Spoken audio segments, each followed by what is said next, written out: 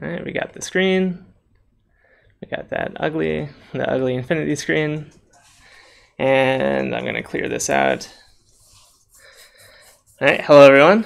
Welcome to the neuroimaging in Python tutorial.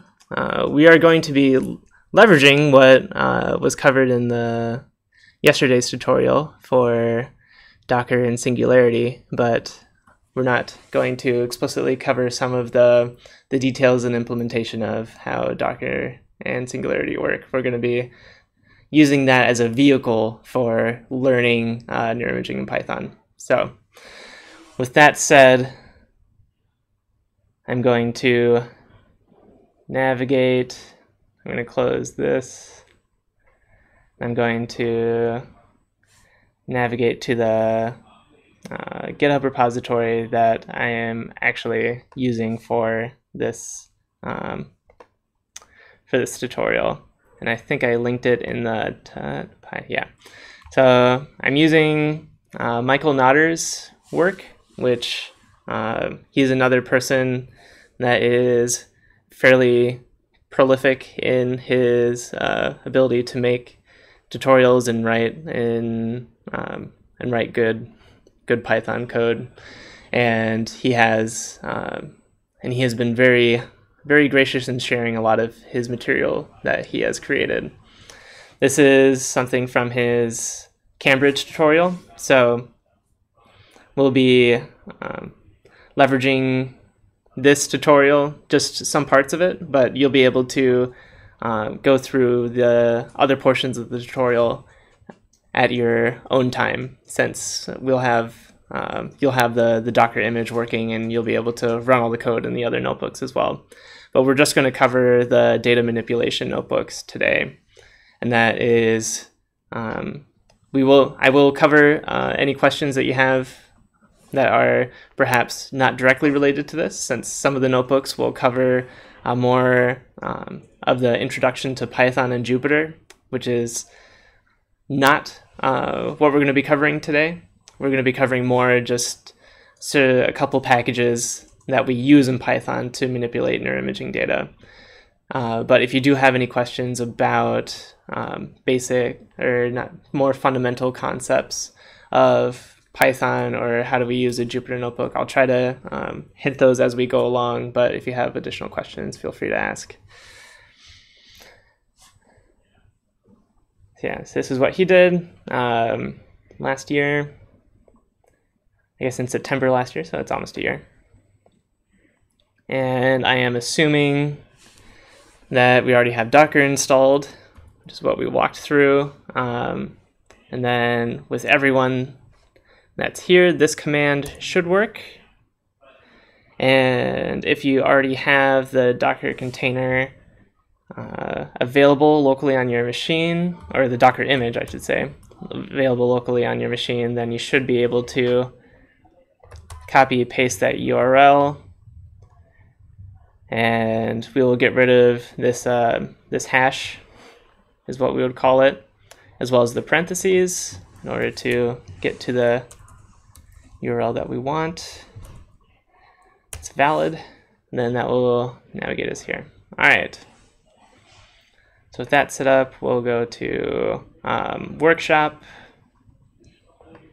notebooks, and the first thing that we'll click on is image manipulation Nibabble. All right, and we're just going to leave that set up for 1 second while I talk a little bit. But we'll get in the hands-on activities really soon. So when deciding what to cover for this tutorial, I was thinking about covering NiPipe as well, but when I was thinking about NiPipe versus, say, Nibabble and NiLearn, NiPipe at a high level, I would say, is a way of to say the same type of thing, is a way of like scaling up like a process that you already have, and it makes it easier to run things in parallel and make it so that you have better logging and better recording of the commands that you do run. So NiPipe is great for creating a workflow of something that you already understand. So I'm taking a step back and not talking about how do we make a good workflow from things that we already understand to just trying to understand what those components would be in our workflow. So NiPipe is a great thing to learn once you're trying to really solidify your workflow or your pipeline, but just to even know what kinds of things could go in our pipeline, that deserves a nice conversation as well. So we're going to take a step back and look at how do we load in data, neuroimaging data into Python, and what are some of the utility functions that we can use to do some basic visualization and basic and some other, I need to try to stop saying basic, some fundamental operations on the neuroimaging data and for visualization and for processing. So with that is we can split up NiBabble and NiLearn into kind of two camps, where NiBabble is mostly focused on loading and saving and just working with the neuroimaging files themselves. And NiLearn is kind of built on top of another Python package called scikit-learn, which in the Python scientific world, scikit-learn is the de facto standard package for doing machine learning type of applications generally. So NiLearn is, you can think of it as being built on top of scikit-learn in order to provide additional machine learning capabilities, or make it a little bit easier to do different types of machine learning applications on neuroimaging data.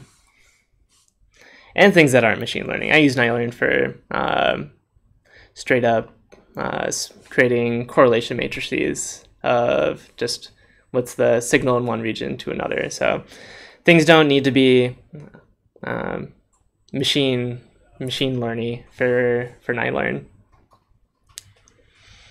Yeah, and then if you use these together, you can do a lot of different things. Yeah. And that was pretty much the introduction. So yeah, I said I wasn't going to talk for very long. Or at least I'm still going to talk, but now we can actually have a notebook to go along with it. I made the same mistake yesterday saying I was going to stop talking, but I'm not. So what we have here for NiBabble is a short introduction of getting comfortable with loading and saving neuroimaging data that we could load into Python. And now I haven't personally worked with some of the data types that they have listed here, but I will take the NiBabble developments team word for it that it can load nifty files, SPM analyze, FreeSurfer, the parrec files, and Siemens ECAD and DICOMs. So that covers a wide variety of different imaging types or how the data can be saved in nifty form, or not nifty format, but to store an imaging data. The most popular one is the nifty format. So that is the most common file type extension that you'll see in that contain neuroimaging data. And we'll cover some of those. And now, to run a cell in Jupyter, you can hit Shift-Enter. And you'll see the little asterisk there saying that it is running. And if it doesn't return an error and gives you a number output, then, which is what should be the case, since we all have the exact same machine running, then we'll have it be successful. And what we're doing here is in Python, I guess I'll just contrast it to R, since that is what some other people might have more experience with. Instead of, this is analogous to the library function, except we still need to reference where the the functions are coming from in Python. So in R, if I do like library LME, and then all the functions that came from LME are now accessible to, or LME4 are now accessible to me if I just type in, say, like LM. I don't need to type in the analogous way of doing this in R would be LME4 : then name of the function. So in Python, all we do, or what we do, is we import the package either plainly, or we can let me create if I click on the blue box out here and I hit the key B on my keyboard, then it will create a new cell below that one. And if I do A, which stands for above, it'll create one above. So what I'm just going to do here is I'm going to hit, now to access anything from Nibabble, since I imported Nibabble as NB, I can now hit NB period. And if I hit tab, it'll show all the functions that I have available from the Nibabble, all the functions or attributes that I have available from the Nibabble package. How do you run the code? To run the code, it was Shift Enter. Shift.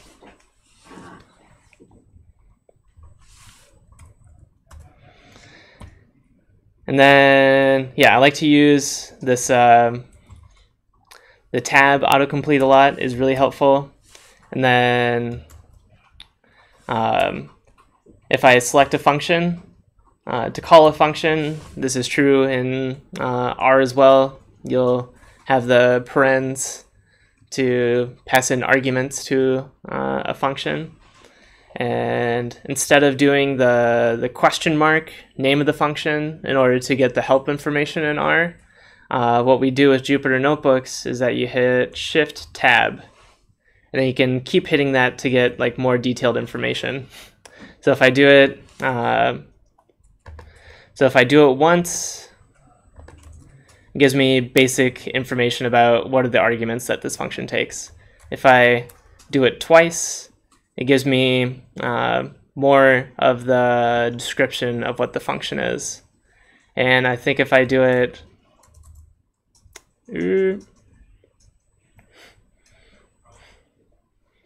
oh, that didn't seem to work. I tried to do it 3 times. Let's see if I try to do it 3 times again. 1, 2, 3, 4. All right, yeah, and then if I do it 4 times, it'll pull up a window on the bottom here, so I can look at the documentation while scrolling through the actual code as well. So this will be, this is what I turn to a lot for when I'm trying to remember exactly what a function takes, or what I'm trying to remember what thing do I need, using Shift Tab to figure out what arguments a function takes. And then, or Shift Tab to figure out what argument something takes. And when I am not even sure what function I want, but I might have an idea, or I would recognize it once I see it, then just hitting period, then tab gives me all the available functions that are accessible at this point. Okay.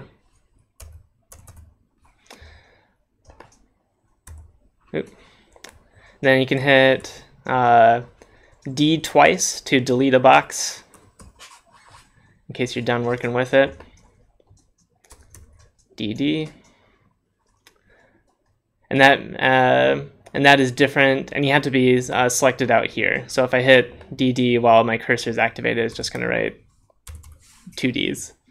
So yeah. All right, now with that brief. Can you back up? So what key do you press 4 times to produce it? Yeah, to get the, yeah. So I hit nb.nifty header. So now if I hit Shift Tab, yeah. So Shift Tab once, twice, I guess I'm not quite sure what 3 times does. Oh, it will linger for 10 seconds while you type. Oh, okay, cool. So if I do, whoop. If I click down here and hit it twice, but then I start typing, it disappears. But if I hit it 3 times, then if I start typing, it stays there. And then if I hit it 4 times, then it is a permanent screen on the bottom. So as you can have different levels of, either you can say intrusiveness or helpfulness, depending on how you view the help information. Okay. So to load in a file that is the neuroimaging data, it's as they made it a relatively simple command you call nb, which is the nibabble package, period load, and that's the function. And then the argument it takes is the path to the neuroimaging file. And just to give us an intuition of what that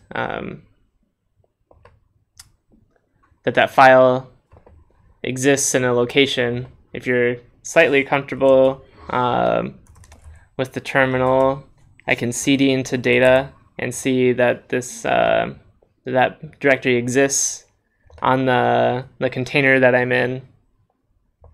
And if I look up this entire file and list the contents, then if it didn't exist, it would give me something like that where it said it didn't exist. So this file exists, it exists on a system somewhere. Yeah. I have a question. So I just looked back into my terminal and it's like auto-saving the notebook that we're in right now, but then it says notebook workshop/notebook/image manipulation nibabble.ipynb is not trusted. Yeah, that's I guess the short answer is that I wouldn't worry about it. Okay. It has to deal. You know what? I'm not even aware enough to give you like an intelligent answer Okay. of why that's the case. I know that if you hit this button right here, I would say by default, I guess things running through the browser, your browser tries to limit the functionality of like what's running through it. So it's trying to protect your protecting the computer. Yeah, so it's trying to protect your computer because there might be malicious code on here. I mean, there's not, but I'm saying just like visiting random websites like could have malicious code in the browser. So that's like it by default. What's up? So it's safer to just keep a notebook in not trusted state. If you believe that if somebody's being malicious, but for safety purposes. Yeah, for safety purposes. But I think for certain functionality, you'll want to have it trusted, just for like interactive. Yeah. It's. I think you could be inclined to trust yourself. And I think I might be wrong here, but since we're running this through a container, I don't know if it can actually impact your like actual host machine through this browser connection. Like even if there was malicious code, I think it would just impact the container, which you can just shut down and then it's like nothing happened. Okay. That is what people, as like a little side note, that's what people do to I guess like troll other people that try to access your personal information, that they spin up a virtual box and then they call in a scam help center and then they usually do something malicious to them. But since they're completely safe, since with their virtual box they can just shut it down and they don't actually have access, the hackers don't actually have access to anything, or the scammers don't have access to anything. But that was just a little side note. But I think that we're safe is the short of it. Yeah. I have a question. So why when I open in the Jupyter the folder data, I do not see the TS? I mean, yeah. I do not see the DS if we just run on the terminal to... Yeah, so the difference here is that the Jupyter Notebook is starting in a certain directory. So there's another directory that's called data. That's on the, so it's just a different directory. Okay. Yeah, sorry, that's So- probably not too helpful. So we will not know like they just give the link to the data. We do not know like where the data located or. We can, since we have access to the terminal here, we can find where everything is. So if I was to look for, I wonder where that is. So if I go into the home directory, then I can go into workshop, notebooks, then there's another data directory here. And that's what we have access to in the Jupyter Notebook. But there's also another data directory in the at the root level, which is it's just a folder that's the same name in a different location. Yeah. And then Jatine, did you have a question? Yeah, I'm just trying to remind myself. Yeah. Kind of big picture. So we downloaded Docker, Mm-hmm. and currently does Docker have anything incorporated with it as far as imaging programs, or is it just the 9 Babel and 9 Learn? How did we connect with? Yeah. So the question is how is Docker connected to these other pieces of software that we have installed, and how we're accessing it? So it all comes packaged within the Docker image when you hit that Docker run command with the Michael / was it Cambridge _2018. That referenced a Docker image, which is just like a big blob of data that contains the computational environment and software environment. And so it has all the packages installed on it. And then you just download, then it downloads that for you, and then runs the Jupyter Notebook through that container such that you can, with that -p, that quadruple8, that opens up the portal between the container and your local computer to access that Jupyter Notebook through the terminal. So then we now have like a nice visual interface to look at what's inside this container with a Jupyter Notebook and where all the software is installed on that container. So the big benefit is that we don't need to worry about configuring things. I mean, you need to worry about it once to configure it the first time, but you don't have to worry about it at all if somebody else has already done it for you. And you'll just have to worry about it once if you need to configure it yourself. And then once you configure it once yourself, then you can ship it to everyone else. And then everyone else will be able to have the exact same setup that you do without having to like try to set up someone else from scratch again and make sure that they have the same versions of everything. So we ran this load command, and it saved the results of this load command to this image variable. And we can look at I guess I didn't run it. There we go. And we can look at the results of the image command, or the image variable inside this output file. So since this was a nifty file, it loaded it as a nifty image, which is one of the Babel representations. So it will show you some of the same metadata and header information that's inside the image, or that's inside the nifty file itself. And we'll have access to this information via this image variable. All right, so pretty much this contains all the data that we would want to ever have access to from the nifty file itself. And this is going to be like our primary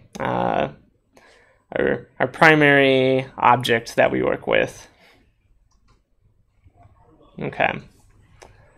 But the most useful thing probably is the actual data from the image. So not just the header information, but the actual what we say voxels, and what's inside, what's the value inside each in each voxel, represented either as a three-dimensional matrix if it's just one volume, or as in this case a four-dimensional matrix because it's since it's fMRI data that has multiple volumes over time.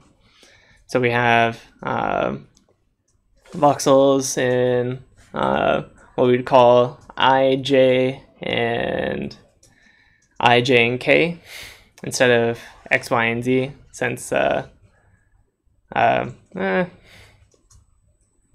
going to gloss over that.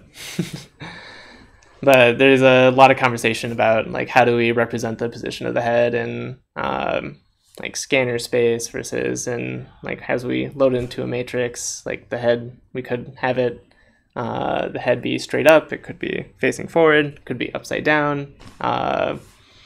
So there's different ways to relate these simple numbers that we see here to the actual head position. But I'm going to gloss over that for now. And the other thing that we care about is that there's 184 volumes is how we can interpret that fourth number. We can see that there's the affine transformation, which is again kind of related to the thing that I'm glossing over right now. How we translate from voxel, how we translate from this four-dimensional array to some type of physical space representation. So right now we just have numbers in a list for that for the data, but when we actually collected the data, the voxels had a particular size, whether it be 2 millimeters by 2 millimeters by 2 millimeters, or have other properties such as that. This allows us to kind of transform between those representations, and I might cover that a little bit later, but I'm going to gloss over that for right now, since that deserves another discussion on its own. And then we have pixel dimensions, which give us a more, I guess, solid representation of, say, for this image, we have 4 by 4 by almost 4 millimeter voxels with a time of repetition, which means that from collecting from one volume to the next, so moving from, say, 183 to 184, it takes 2.5 seconds. Okay. And then they talk about some of the optimization of loading a bunch of data in RAM can be intensive. So NiBabble does some nice things for you in order to try to reduce the memory footprint of loading all these large data sets on your system.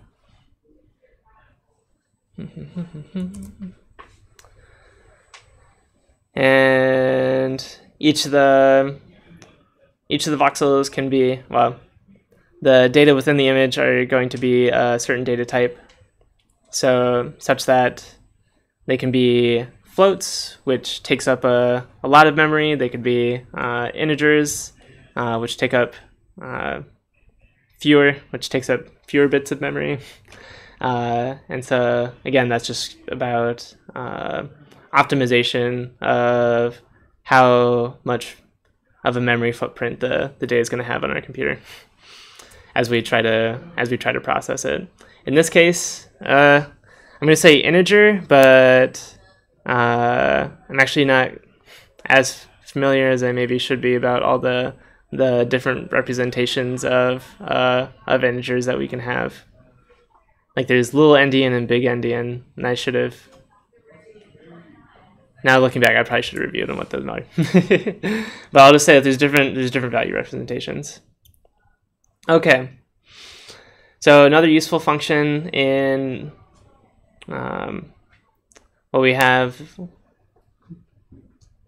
here is that we're actually using matplotlib, which is one of the fundamental packages for creating images and creating visualizations in Python. And we're using the data variable, which was defined up here to be the actual working data from the image.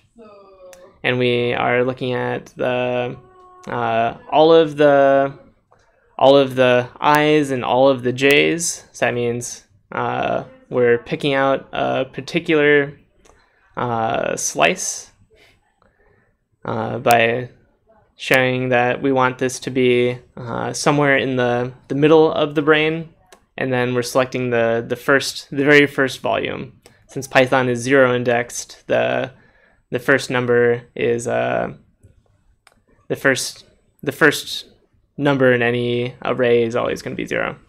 And we can look at this little command here just to get an intuition of what that one's doing. So we have data shape, which returns if we remember from up here, it returns us the shape of the image, and we want to access the index 2, which is going to be 0, 1, 2. So it's actually going to be the third number in there. And then if we want to go halfway, if we just do one division sign, that will return a float, which is not what we want. So in order to coerce it to be, because we can't, and we don't like floats because we can't use a float to get an index. Because if I try to do that, then that won't work. So this is saying I want to access the array at 2.0, but we can't access a float at a particular index. It has to be an integer. So if we want to divide this by 2 and have an integer output, we have to do the double divide, and that will return an integer for us. Then this provides this will return the same thing if I just type in 15 right here. But it's just more generalizable in case we wanted to load other types of data to have this general equation in here. Since now we could load like other images, and it would give us the middle portion of it, whether that be 15 or not. Okay. So we want to load the T1 data from subject 1, and to plot the image using the same volume indexing as before, also print the shape of the data. So with this, we'd have to know where the data was, which I guess if we knew about bids, then we should know the general naming structure for the image. So if I was to type this out, it would, well, I'm not going to type it out. Do you guys want to work on the solution, or should I just move along? Do you guys have an opinion? I think you can just move along. Just move along, And yeah. you can, like I said, Yeah. So again, this is the same idea where we load the data, we get the data, and then we use the matplotlib to show to actually display the data for us. So it does look like it's the field of view is probably different, since this slice looks different from what this slice. This slice looks a lot more ventral than this slice is. So that's probably because the tops and bottoms are cut off at different points for the actual matrix. All right, and now, in addition to using matplotlib as a viewer, the image file itself has its own viewer. So when we load something in iBabel, it has its own. When we load an image, it has its own interactive viewer that we can use. If Did I type it in wrong? Matplotlib notebook.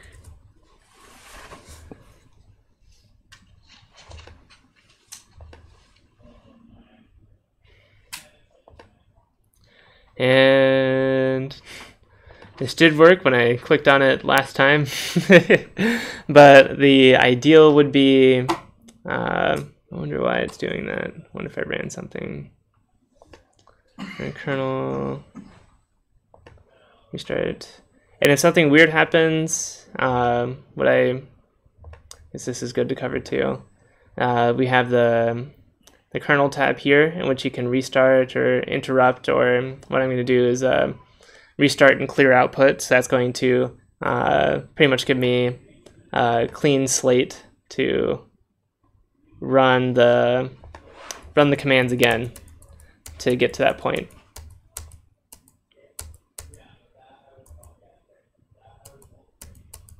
Then we'll see if that one works. That did still not. Okay. Okay, I guess I don't know why that's not working right now, even though it worked like it worked on yours. Cleanup takes 1. Did I add something? Well, maybe I accidentally changed something in the code here at some point. But for some reason, it's not working for me. But if it works for other people, then that's good. Anyways, you'll be able to click around and you'll be able to see the image. So it's like a viewer if you use FSL or something like that.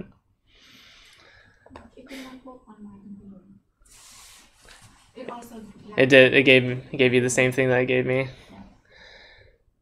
All right, I'll have to look into that because it did work once for me and then it didn't work. So it seems like a little bit of a strange behavior there. So I'll skim over that for now, but I can come back to it to give it a little bit of a deeper look. And here is where he goes in, or where we have the affine matrix, which allows us to transform between the say the IJK, which is just the numerical representations of each voxel, but without knowing anything about the size or the location of those voxels, and the affine helps translate that to an actual physical space so that we can see where the brain actually is in space and be able to relate it to something that actually exists in space. So axis orientation, so it can also tell us what the orientation of the image was, and that was when I was hinting at when I was talking about whether the head should be straight up, face forward, or in any other types of orientation. So NIBabble gives a representation of how or NIBabble gives you access to how the image should be represented. If it's represented incorrectly in the Nifty file, it's probably going to be represented incorrectly in NIBabble. So it doesn't give a correction. It just reports what was in the Nifty file. And here we can also see the voxel sizes. It looks like there might be a little bit of a rounding error depending on the function that you call, but it's about 4 by 4 by 4. Oh, these are all the same. Okay. Maybe axes, yeah. Let's see. No, it'll give me the same error. Okay. See, I'm not sure why this is giving me an error right now, but it works for some people. So. Well, now it's not working. Now it's not working? So cleanup takes 1 positional argument. Alright, yeah, I'll have to Google that later to figure out like why that's happening.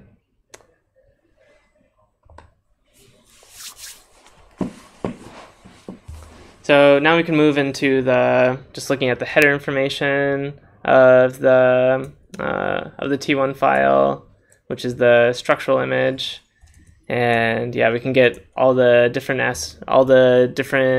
metadata that's stored with the Nifty file using NiBabble. Then a little additional treat that you get when you install NiBabble is you get a command line utility that you can use in your shell. And that's what the exclamation mark means here. It means run this command in the in a terminal, or like interpret this command to be ran on the terminal. So that should give the same output as I ran if I was to run it on here.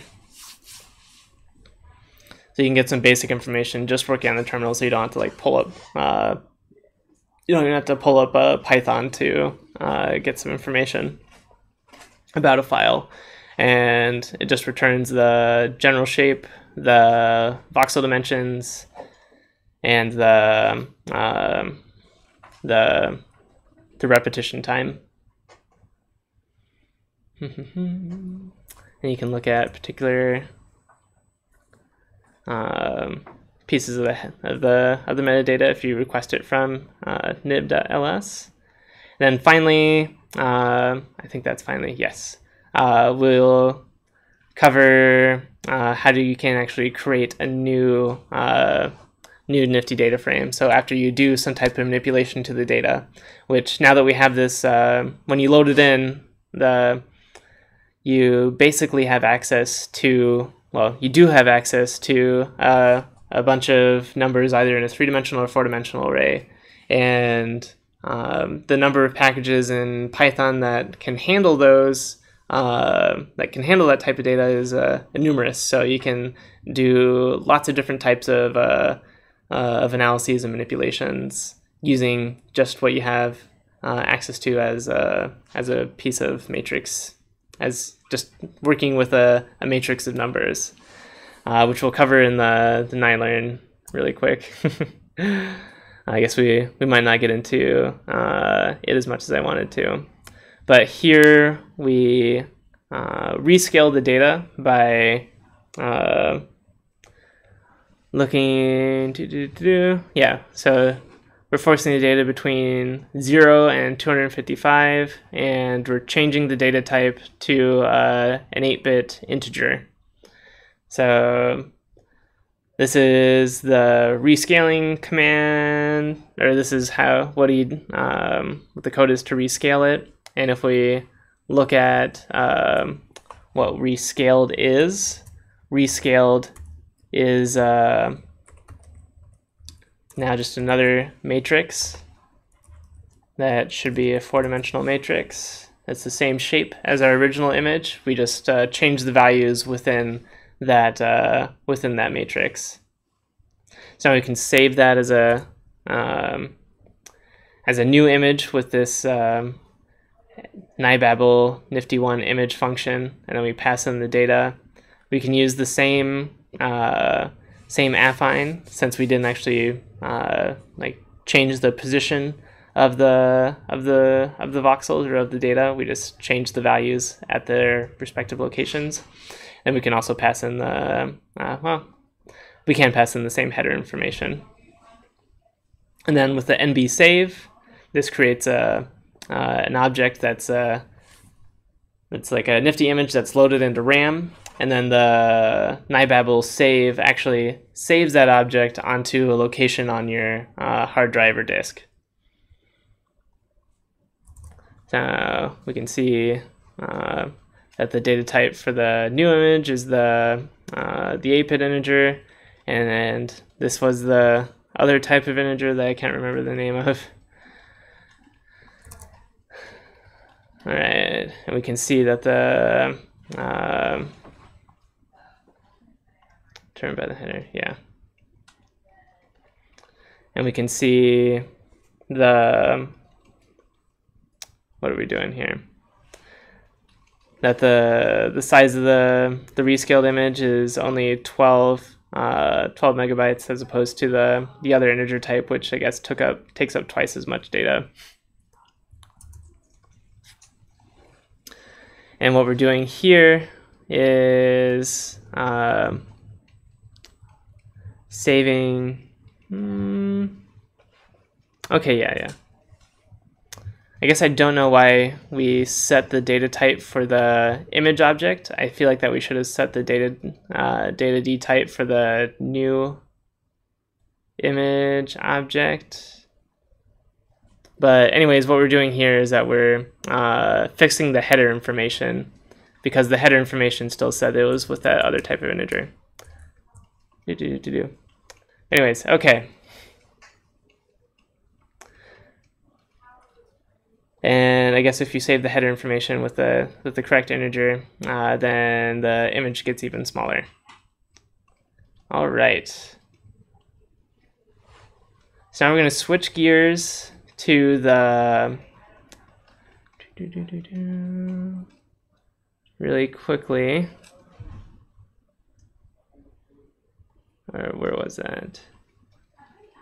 Wasn't in data. It was in the Nylearn. Okay. So we covered what we can do with NiBabble and load in data and manipulate data that in the neuroimaging format. But now Nylearn is going to be much more about manipulation and visualization of that data. So we can import different aspects from Nylearn. At this point, we're just importing the plotting functions from Nylearn. So here we're importing some of the image functions that we can pull from Nylearn. So like loading the image and getting the image into getting the image into Python. And all this is doing, even though we're calling this through Nylearn, Nylearn under the hood is calling NiBabble. So Nylearn is leveraging NiBabble to do all this functionality. So it's not re-implemented as like a totally, we haven't reinvented the wheel. We just gave it a different name.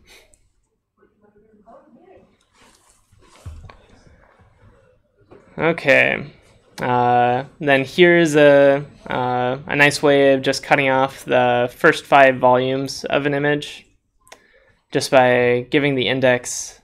If we want all of the IJK, so we want the entire volume, but we only want volumes from 5 on.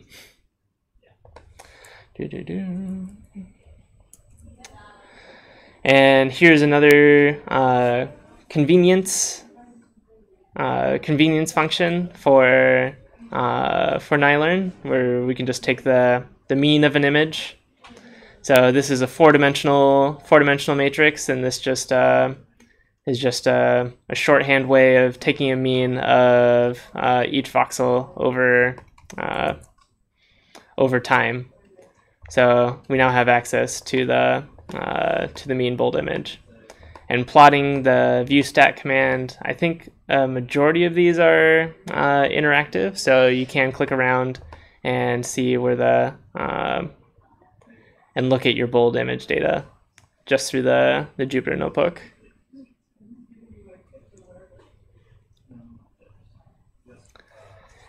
And there are some other convenience functions where we can resample data. So resampling means we want to we don't want to actually reposition the image. We just want to, we could consider this just reslicing, changing the voxel sizes, or just making so that if we had say like 100 numbers in this Y plane, we now want that to be 50 numbers. So then we need to either just take the average of each of the 2 numbers that were in the 100 box matrix in order to make it so that it's just 50 long instead of 100 long, or some other type of more advanced resampling than that. Or not necessarily more advanced, but just a little bit more intelligent. Okay. So we can see that the shape of the mean data matrix that we made is 64 by 64 by 30, and but the T1 image that we have loaded has many more numbers than that. So we can resample. In this case, the first thing is the image that we want to resample, and the target that we want to resample, the image 2, is going to be the mean bold image. And then we can look at both the original T1 and the resampled T1, just so we can look at how the T1 image looks like if the voxels were sliced to be the same size as the bold voxels.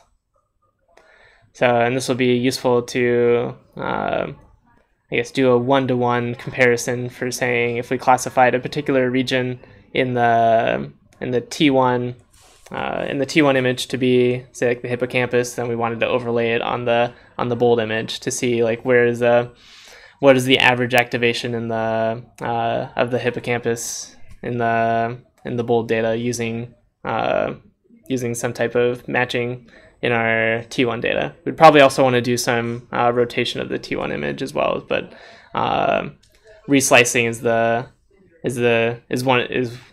will be an essential step in order to get that done.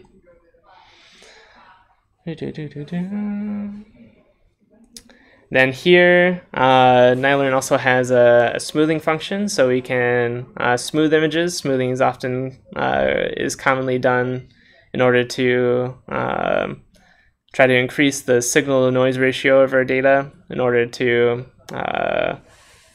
if the signal is true, then it should be kind of condensed within a particular area, but if it's mostly noise, then the smoothing should help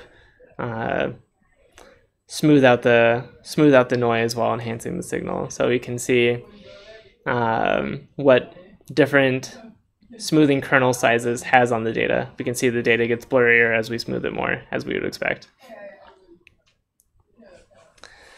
And we can do a little bit more of the actual filtering functions and getting through regressing out like confounds from our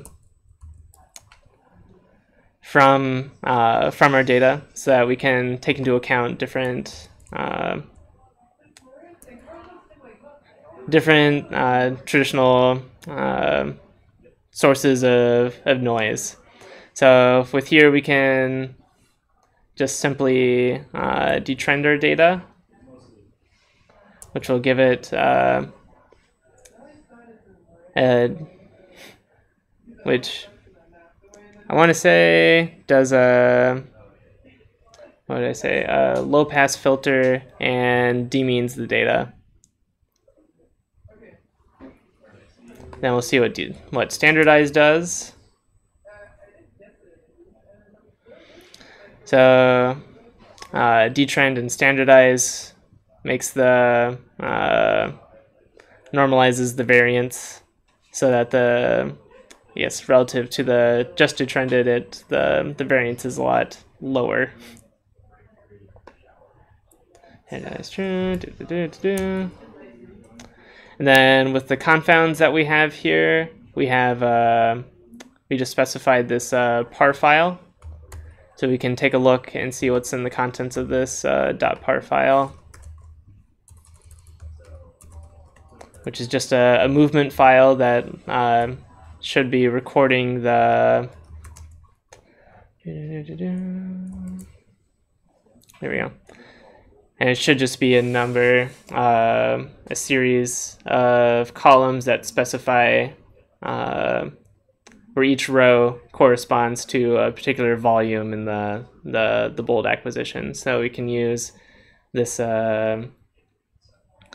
just these lists of numbers as confounds inside the clean image command. So now we can see that we have been able to pre-process our data and make it and take into account certain arbitrary confounds. And if you use a tool like fMRI Prep, fMRI outputs columns of data that are like this, so that you can easily plug those into the clean image command as well.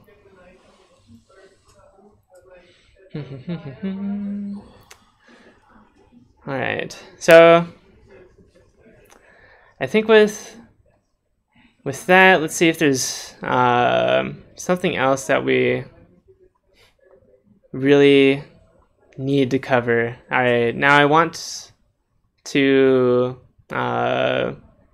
open this up to questions to cover what you want to cover, since some of this is stuff that you can just kind of run through on your own time and just figure it out. And I think that I've given I don't want to make you sit here forever just listening to me talk.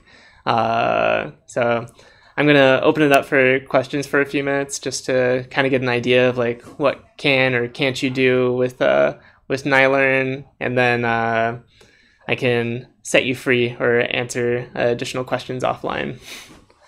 So are there questions about about the material that we covered, or I guess what are your questions about the material that we covered, or what NiLearn or NiLearn cannot do? Well, just to kind of a big picture question. Yeah. It seems, I know you picked very specific examples, but almost every example that you showed AFNI has something that exists already. Mm-hmm. If I didn't already know AFNI, I would probably want to use this. Mm-hmm. And I'm sure that there are other tools that exist within Babel that AFNI doesn't have. Well, if somebody already knows how to manipulate data using AFNI, how to smooth the data, detrend the data, do 3D input, look at image orientation, is there much reason to consider moving to this environment? Yeah, so I'm just going to repeat your question. So in summary, I would say if a person already knows about one of these other software packages that does a lot of these things that NiLearn does, like smoothing and detrending and all these other features, why would we want to use NiLearn instead? And one reason that we would want to use NiLearn as opposed to these other things, if we are dedicated to just using one tool to get everything done. So independent, let's say if we didn't have Docker, then to get our processing pipeline to work, then we would just be working in Python. Then we'd know that we don't need to install multiple different things. And now, instead of having to keep track of, say, both AFNI and Python, we just need to keep track of Python. Or if we throw FSL into the mix, now we don't need to keep track of AFNI, FSL, and Python. So it's just trying to, I guess, in a certain sense, yeah, there is you've already spent some time, or you've already invested time to learn AFNI or FSL, these other software packages. So why dedicate even more time to learn NiLearn to do these things? And I agree. And the other solution to that, to, I guess, keep FSL and AFNI commands, but use it within a Python framework, would be the NiPipe that I've talked about before. And yeah, so the reason for is that it makes it simpler for someone that's jumping in just to worry about one piece of software instead of worrying about like a larger tech stack that they need to be aware of. For people and for just getting stuff installed and just getting off the ground running. Some departments like psychiatry, like you already have like an environment that's kind of set out for you, but for some other people, in other lab spaces, like installing FSL and AFNI is going to be a process in of itself, and just trying to get people started up, and that can be like a major roadblock that makes it hard to get started. And I guess and Docker also makes that easier. So if you like picked up a Docker Singularity solution, then you could set it up so that you already have, or if you have an IT person, like Jason is kind of like your Docker. He just manages the software stack and makes sure that everything is working. So Docker is just like a more automated way of doing that. So you could just have FSL and AFNI and all your other Neuroimaging specific software packages set up to be installed, and then ship that to, well, and then everybody else can have that exact same environment. I like how it interfaces with the Jupyter Notebook so that you can not only run the commands, but then see the output immediately on the same notebook, so you're switching screens. Yeah. I don't know if that would be possible to, would it be possible to interface FSL or AFNI with Jupyter Notebooks to then see the output in the same way that you just showed with the learned stuff? So yeah, the question is if we can integrate the output of FSL and AFNI with Jupyter Notebook. The answer is kind of. So it'll just require a little bit more. I guess I would have to look into what the development team is doing with, like, say, Fossilize or their innate viewers in order to, say, get the same type of interactive viewing experience within Jupyter Notebooks. I don't know if they have made anything to make it integrate like that, but and for other things that, say, output images or Nifty files, I mean, you can run the FSL command either through NiPipe, or you can call it with the making the command a bash command with the bang sign here inside a Jupyter Notebook, and you can create call an FSL command to create a new image, and then you'd still have to go through the intermediary step of loading it in with NiBabble and then showing the image result of where the FSL command outputs. So not quite direct, but it's possible, and you can still. The end result will still be the same, where you have the data and the FSL command and the output from the FSL command inside some type of visualization, but you still have to go through like the intermediary of NiBabble or NiLearn to get that.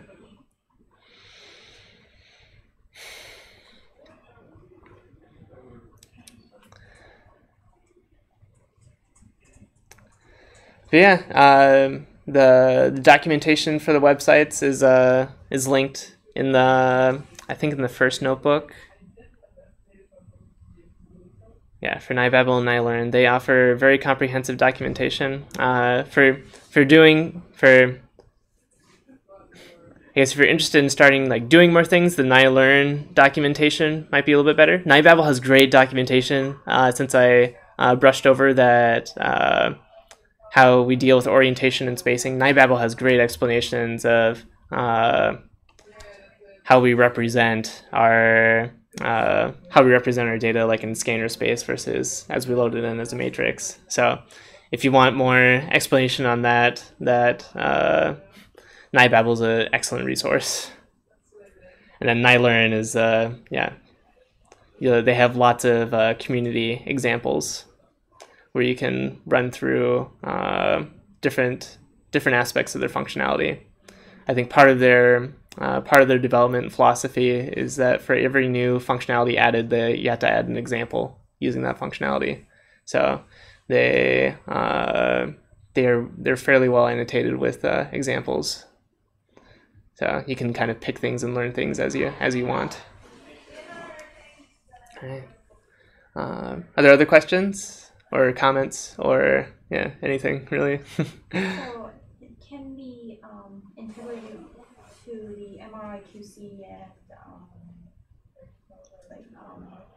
the other scripts as well, or integrate the Jupyter Notebook, or no, the the NiLearn or? Yeah, so what a processing pipeline that I've done is the output of fMyPrep. I can load into a Jupyter notebook and then load those files in and have and be able to use the confounds file that fMyPrep outputs and use those as use those as my confounds to clean the signal. And then I've done things as what I mentioned near the beginning was just doing like a straight up symmetrical correlation between I have all these different regions I'm interested in and getting the extracting the signal from, and then I can just correlate those signals with each other inside NiLearn. And yeah, then I can output a nice symmetrical matrix or do other manipulations on that correlation matrix. Post-processing types of work can be also done in NiLearn. So post-processing meaning like statistical analysis pieces. Yes, yeah, you can do you can do certain types of statistical analyses in here. Some of it might be, I guess, as soon as you get the data down to a tabular data set form, however you want it to be organized, of like each row represents a scan session or a participant, then each column represents a particular measure that you wanted extracted. Then once you have that tabular data set, you can then it's just as easy to export it and work with it in R as it is in Python. And R might have more of the statistical functions that you want. So the workflow in our lab has often involved like getting the data set up in a tabular form to in Python, and then we can move into R to do the final like statistical analysis. But you could also do it in Python for lots of things. But R is I'd say the statistical functionalities in R are better documented, and certain things are more easily implemented in R.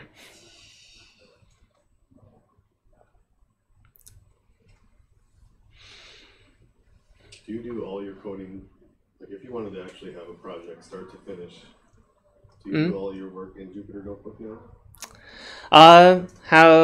What my workflow looks like is if I am trying to do something across multiple people, I'll mock up a case in Jupyter Notebooks just to figure out like what I want it to look like.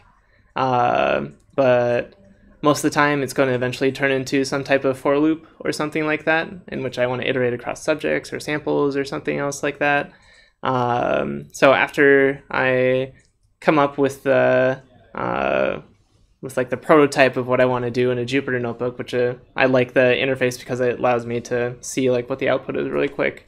Then I transfer that just to like a regular Python file, and then I handle the aggregating and the passing in the what I actually want to iterate through in that Python file. But I figure out the steps that I want to do for just one file and one participant as an exemplar in Jupyter Notebooks. So I use it as a nice way to show examples. And if I come back to it, like say a long time from now, then it's easier to pull up the Jupyter Notebook and see, okay, this is why I did those steps. What makes it difficult, though, the downside is that there might be certain edge cases that you don't cover that the exemplar case doesn't have. And then when you try to copy it over into a Python file, you're going to have errors because some of the assumptions that you made don't actually hold. Like for, if I assume, just for an example, pulling out the head, that some subjects have 184 volumes, but maybe one subject has 183 volumes. And for some reason, like my code depends on them having 184 volumes. So maybe for my exemplar data set, it has 184, but in my actual Python code, I had to add in a little bit more complexity, like an if statement or something, to account for the the variability between the data sets that I'm reading in. So yeah, so once that complexity starts getting introduced into the Python file, it becomes the differences between the two can start to diverge, because you might need to change your strategy for the actual Python file as you did for the example. So, and I haven't, and I don't have a great solution for that right now. It's one of the negatives that I have about my current workflow for that.